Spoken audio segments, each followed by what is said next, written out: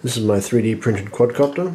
The arms are made out of this aluminium rectangular profile bar used for fly screens. The props are 9 by 4.7. The motors are 1100 kV brushless outrunners. Speed controllers, red brick, just generic Hobby King. 3-cell LiPo on the bottom there.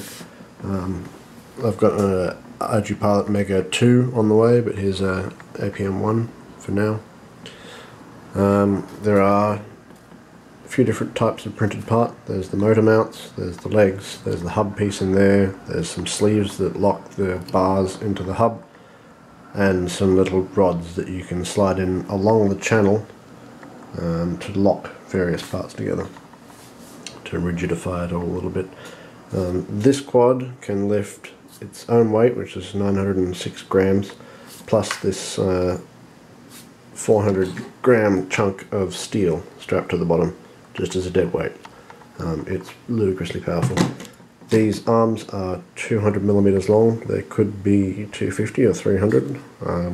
That's just what I've gone with. And there's a Tupperware container to fit over the top to keep the electronics safe. Bye-bye.